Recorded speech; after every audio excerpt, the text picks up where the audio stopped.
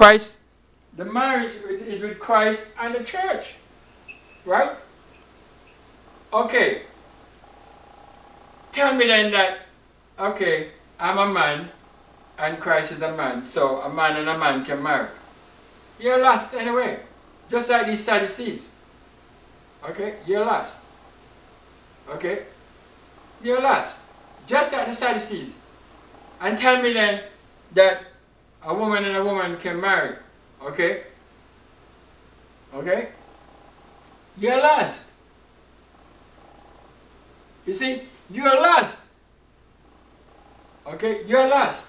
You don't understand what God instituted in the beginning, and you still don't understand what is to come. Because what is here is a figure of what is to come. And God is saying that even though I am a male right now, but in the resurrection, I'm going to lose my masculinity, my malehood. I'm going to lose all of that. And if you're a woman, you're going to lose your womanhood. All of those things. And God is going to bring you up to the level of an angel.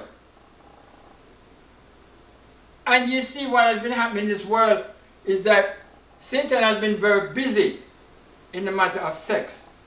They use pornography, these pedophiles and drugs and all these things, and these things they've been using, right, to enslave people. And it is so bad that evil spirits themselves take on the form of man, of mankind, right? Take on the form of flesh and blood and get into sexual acts. And a lot of this thing is going on. And the devil is using sex to enslave the world. And so it is right now. And this is one of the reasons why I said, even with pornography, for example, right? Sometimes I get a lot of these friend requests from these women. And to many men, they would say like, oh, you know, these women look good. You better close your eyes. Because what you see looking like is a woman could very well be a devil from hell. Don't mess with them. Don't mess with them. Don't mess with them at all. You know, don't mess with them. Have nothing to do with them. Okay? Have nothing to do with them. Have nothing to do with them. You see? Because what you're thinking is a human being could very well be a demon from hell that you're looking at.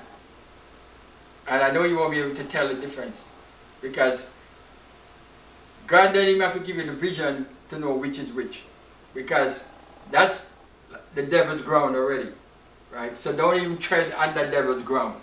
Don't go over there at all. Stay away from the devil's ground.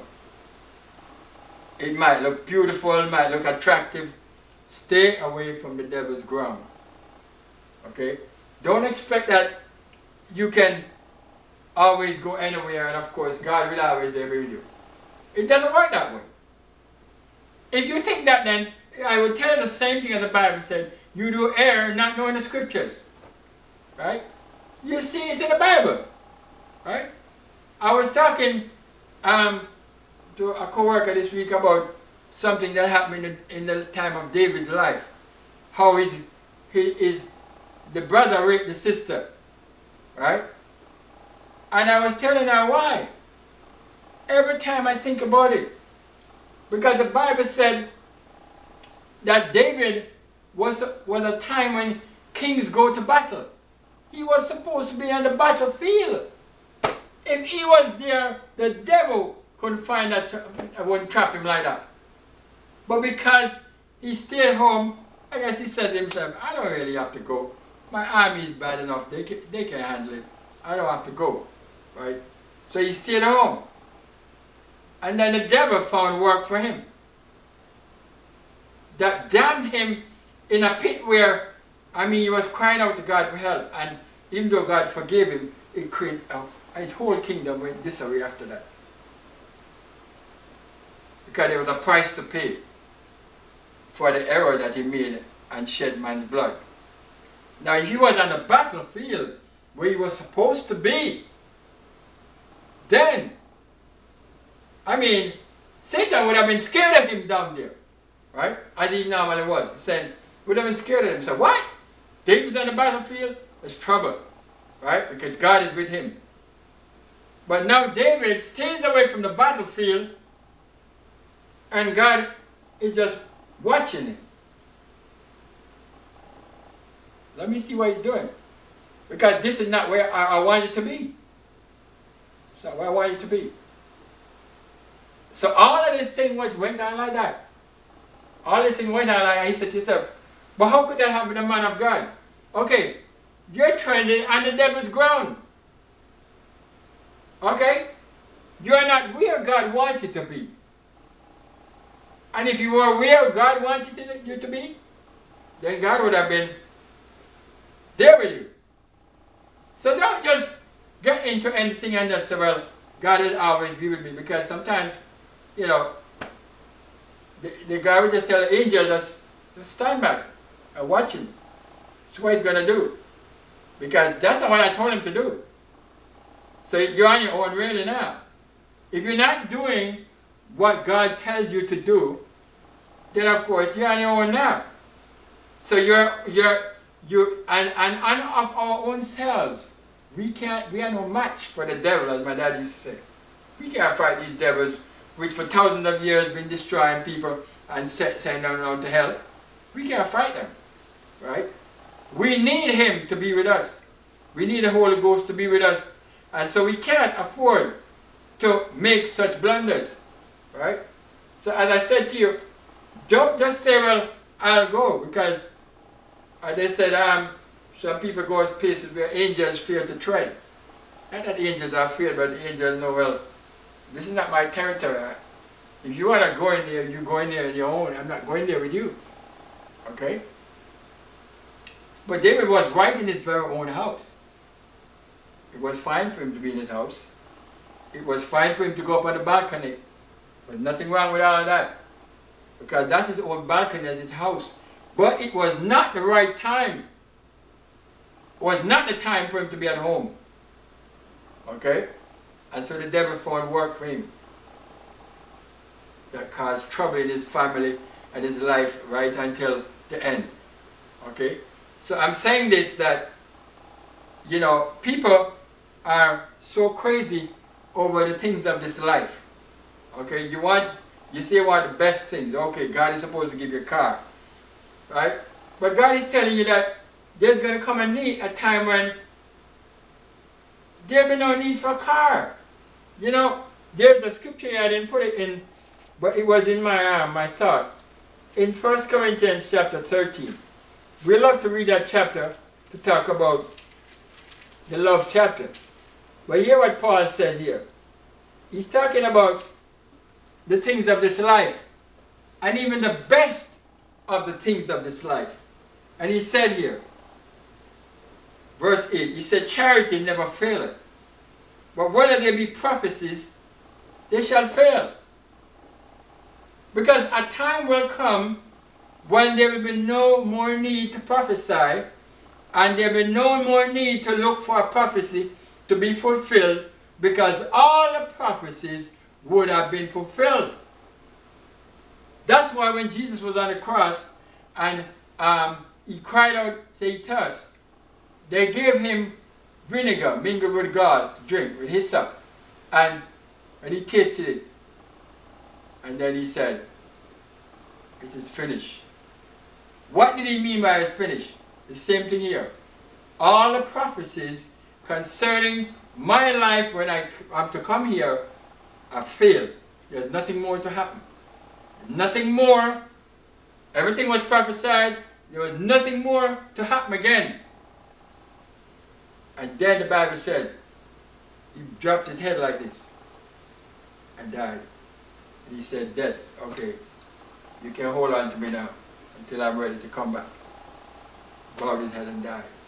And he stayed on the cross, right? With all his bleeding and all his blood, lots of blood and all of that he was doing, until all of those prophecies could be fulfilled.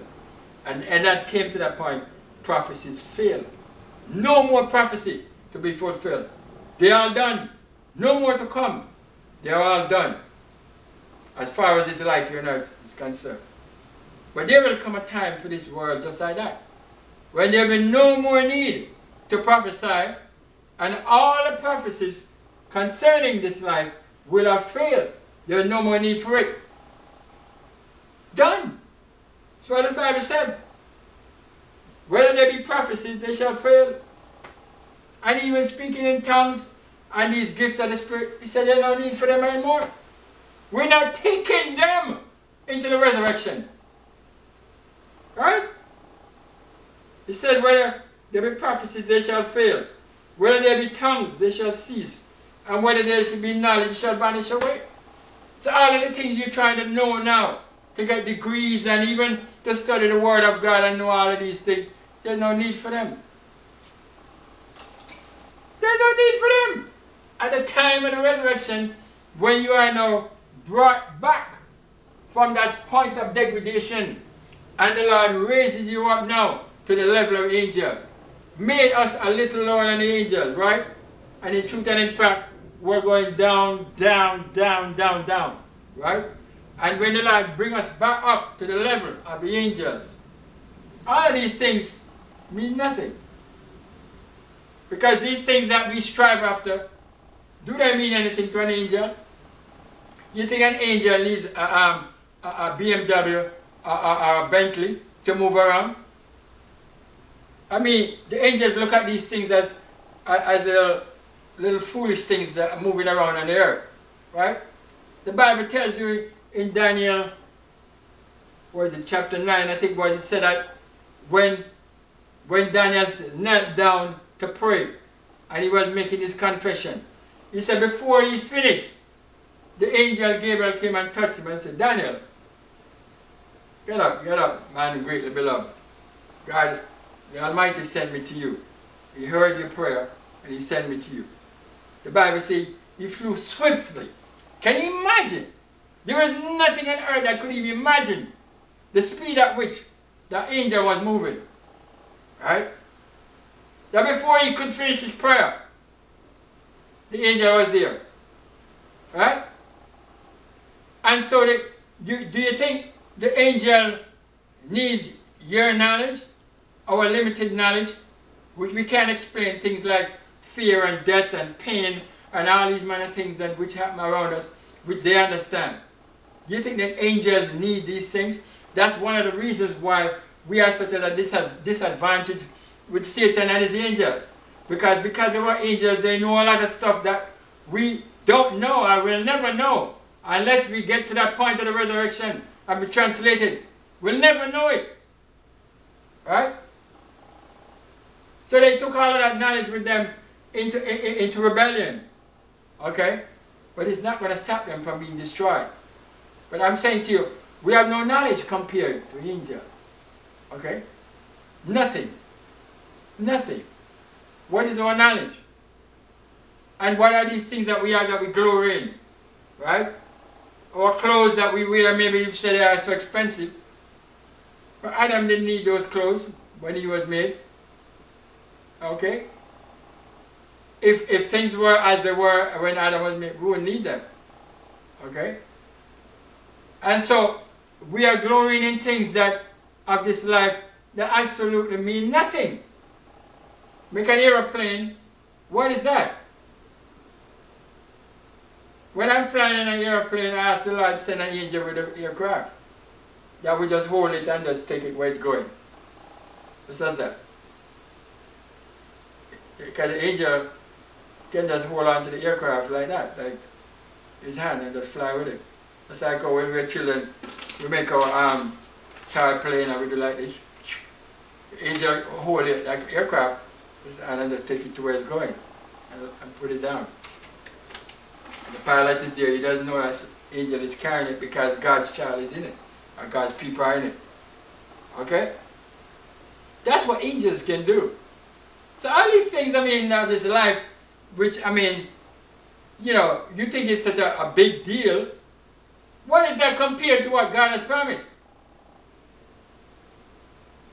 And even then, you know, the Bible said Methuselah lived 969 years, and then it said what? And then he died. So even if you live almost to 1,000 years, then that's come this thing about you died. And that's the end of it. What about the sicknesses that come along the way? The pains that we have, right? Different issues of our skin sagging and getting wrinkled and all the headaches of life, all of these things. Why is it you don't want to sell them out for the kingdom of God? And when I'm talking this, think I'm talking to people who are, as they say, are sinners. I'm talking to people who are in the church. Right? Because they're still holding on to these things, waiting that, well, as long as they can stay and, you know, and eventually they will get into the home of God. Yeah, but how are you going to get in the home without you being married? You have to be the bride. And you have to make the preparation, as I said last week. Go all out. Anything that he asks you to do to make yourself ready, go all out. Right? Go all out. You will never be the bride unless you get to the wedding. So all of these things we live in now is a figure. Okay? As I told you, yes. I got the certificate myself. So your name is now written in heaven and you're not married to Christ and all these things. All of these things are just in a figure. Okay? It's not going to become a reality unless we get to that wedding for the bride of Christ. So, John said, Jesus said, let not your heart be troubled. You believe in God, believe in me. In my Father's house are many mansions. And if it were not so, I would have told you. So, he has a home there for us. He has a home. Right? Because all the people who don't accept his home will be banished from the home. Will be banished. Don't think he's going to have, you know, like you're going to have a slum area here and a posh area here and all that sort of thing. No. There'll be no slum area, no posh area, no middle class area, low class area, and slum and up in the hills and all that. No, no, no. The whole thing. The Bible said, the kingdom and dominion and the greatness of the kingdom under the whole heaven, Daniel 7, shall be given to the people of the saints of the Most High, whose kingdom is an everlasting kingdom, and all dominion shall serve and obey him. Right? Isn't that what the scripture said? Daniel 7 verse 27.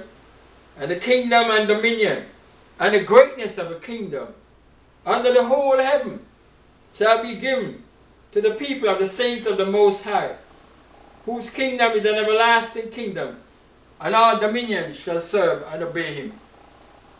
And today a lot of us are arguing about like who is the right church and who is doing this and who is doing that, all because of what is written in your creed. But what is written in your creed means nothing to God, enough. What is written in your creed means nothing. It's what you're living is what means something to him. That's a testimony. As Jesus said, there were two sons, and the master said to one, he said, the father said, go work in my vineyard. He said, no, I'm not going anywhere, right? And the other ones said, yes, I will go. The one who said, yes, you will go, didn't go. The one who said he wouldn't go, afterwards said, you know, I really shouldn't disrespect my daddy like that, I'm going to go. So he asked, you know, so which one really went and did the will of his father? It's the one who actually said no at first, because what? He actually changed his mind and went. Okay? So, this is today, that's what Jesus was dealing with. A lot of people who, as John said, they were saying we have Abraham to our father, and we have this, and we have this connection, and we have this connection. He said, no, the axe is laid to the root of the trees. Right? What I want, every tree that bringeth not forth good fruit, I'm going to cut it down and cast it in the fire. I don't care who is connected to and who is not connected to. It doesn't matter. Right? And this thing with the Pharisees, the Sadducees was so bad that Jesus said to them, do you know that God is the God of the living and not of the dead? Right? So that's why he said Abraham was the God of Abraham. Then Abraham died. Before he died, he went into Isaac. He continued with Isaac. Before Isaac died, he went to Jacob. And he went to all these patriarchs coming with Moses. So God doesn't abide with the dead. So the whole idea of them bringing up a story like this, Jesus was saying it was so absurd. Right? Okay? And when he said in the resurrection, they are changed. They changed. Right? They changed. And so many people. So God has prepared a home for us. And I want us to look at the scripture in John said, he said, let not your heart be troubled. He said, believe in God, you believe in God, believe in me. In my Father's house are many mansions. His disciples asked him one time, said, we have left all and followed you. What shall we have? And he told them, you shall have in this life lands and all these things with tribulation and persecution. He said, but in the world to come you shall have everlasting life.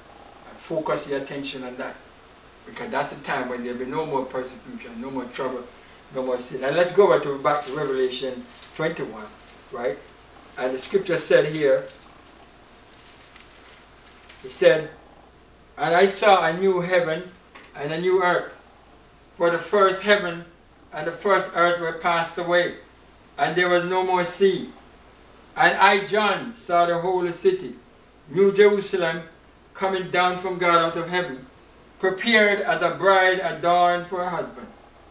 And I heard a great voice out of heaven saying, behold, the tabernacle of God is with men, and he will dwell with them, and they shall be his people, and God himself shall be with them, and be their God. And God shall wipe away all tears from their eyes. I'm telling you, if there's even that alone should make you want to exchange this life for the life to come. And I'm saying this to people who are Christians. I'm not even saying that people are not even saved, because people who are Christians, they don't want Jesus to come. And as the preacher said, God has to slap them sometime for them to realize that this is not where he wants them to be. But no, he shouldn't have to be slapping you with trials and tribulation for you to realize that. Right? Because your love for the bridegroom is supposed to keep you focused. Right?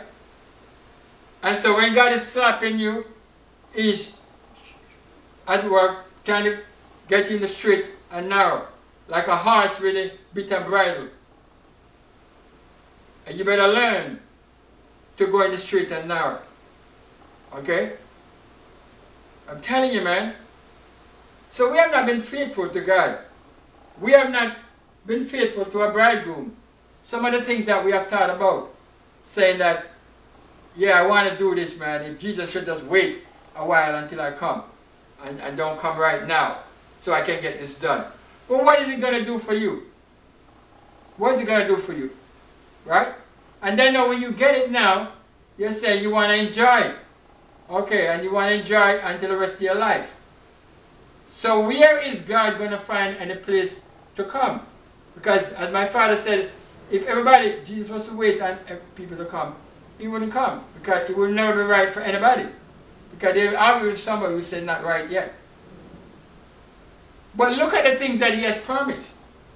God shall wipe away all tears from our eyes. There shall be no more death. Imagine that. I guess if you're a man with a mortician or in the funeral business, you're going to say, no.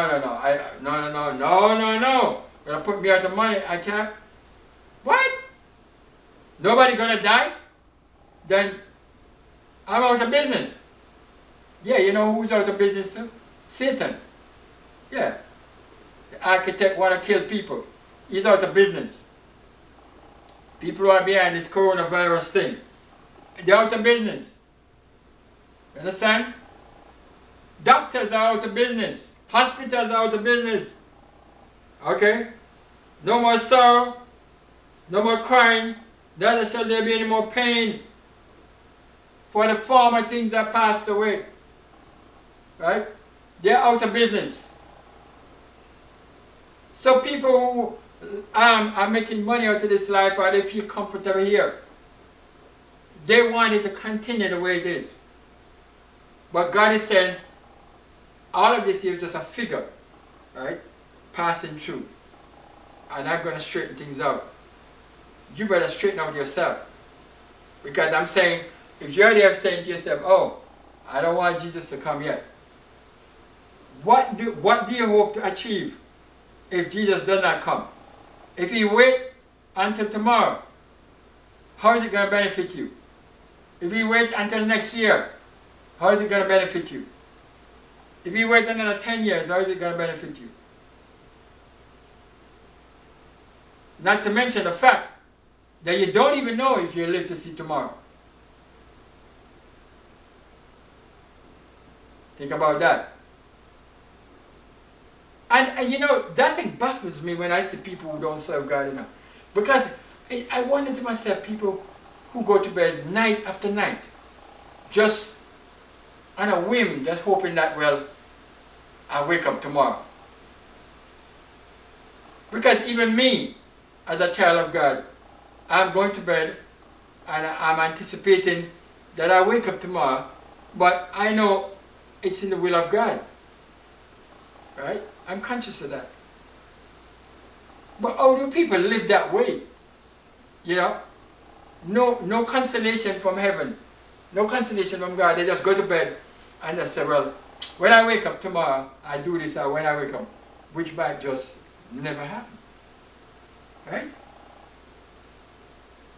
So I'm saying to you, if you're waiting, want Jesus to wait until tomorrow, until next year, or 10 years, what do you hope to accomplish? But suppose you live the 10 years. You know how much sorrow you're going to have within that 10 years? You will have crying too. And you will have pain. All of those things will be in that 10 years. Okay? And you will have suffering, no matter who you are. You could be in the palace. Right? You will have these things within that 10 years. Okay? You'll have disappointment, heartbreaks. You will have people who betray you. You will have all manner of things going to happen to you in that 10 years. And at the end of those 10 years, okay, what is it going to do for you? Even if you have a mansion, what is it going to do for you? Because the mansion that Christ has prepared is not what we have here today. He doesn't need anything from here. So you can't take it over to him and say, well, Lord, you know, I don't need one of your mansion because I already have one. No way. No way. It's not going to happen. Right? Oh, Lord, I don't need a chariot because I already have a Bentley. I have a Rolls Royce. The Lord will say, you do error, not knowing the scripture. Like in the figure, I said, like, let you know that in the life to come, we don't use Bentleys. We don't use wheels. Okay? We don't have streets, blacktop streets. In the life to come, we have streets of gold. That's what we have. And there's nobody to rub them out where they have to have potholes and all those things. There's none of those things. They don't exist. Right? God shall, and the scripture said, the former things, the things that were before, are gone. Can you imagine that?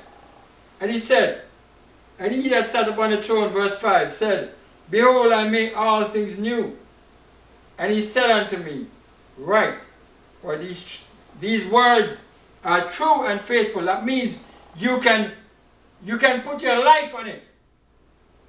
Put the whole of your life on it. Without reservation. The whole of your life you can put on this word. This word, the scripture said. And he that sat upon the throne said, behold, he said, verse 6,